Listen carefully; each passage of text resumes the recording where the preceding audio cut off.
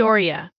Meghan's mother, Doria Ragland, has been described in numerous papers as a nice lady, social worker, and yoga instructor in revenge. However, it's revealed that she was not only a heavy drug user and seller, but also absent for extended periods during Meghan's childhood, which seems like a very important detail regarding Meghan's upbringing. It's unclear where she was during those attractive and enigmatic absences for Meghan. It's undoubtedly been a very weird childhood. It's confirmed that she was more or less an absent parent to Meghan in her youth. She was out living her life while her ex-husband Thomas raised their daughter. It's been said that Meghan went back and forth between her parents. Tom Boer mentions that Doria only ever attended one of Meghan's school plays and one of her graduations. Thomas was the one who did almost everything for Meghan when she was at school. Moreover, Thomas and Dorian's divorce made Meghan somewhat envious of her best friend, Nicky Pretty, whose parents were still together. It appears very fishy and suspicious that Tom Boer is unable to legally reveal where Doria was during these absences. There is one persistent rumor that she was incarcerated for periods.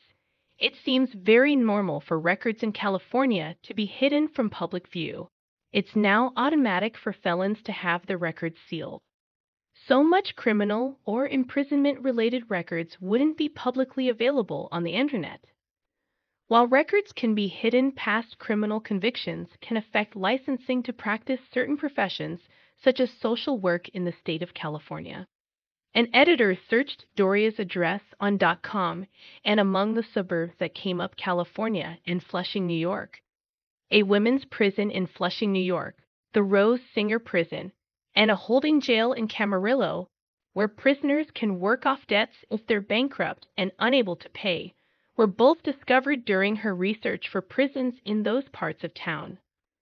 Less scandalous explanations for Meghan Markle's mother's absence include reports that she was involved in personal relationships, in rehab or a cult, or the official line from Meghan Markle that her mother was working on a career.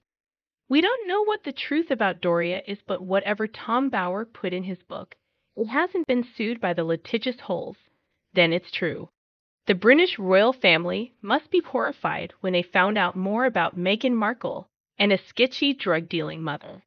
They must be very anxious about things right now, because King Charles was highly concerned when he learned that his son was using drugs in his teenagers. Even though Harry is acting obnoxiously, it's believed they'll still be worried that he's among questionable pro-drug influencers. Rumors are still swirling around that Meghan has stolen $9 million from the royal family and has diverted money to her mother.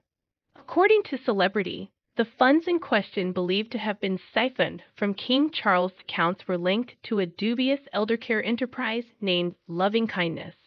Doria had taken up key positions within the company, including Chief Executive Officer Company, Secretary, and Chief Financial Officer at the Loving Kindness Care Home firm in Beverly Hills, the senior care management company which initially presented itself as a provider of holistic care for the elderly.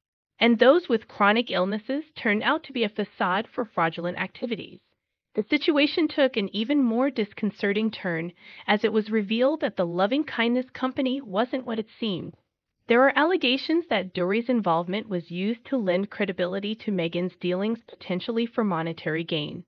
The complexities of the situation point to possible financial manipulation and laundering, with claims that the company's structure might be used to shield assets.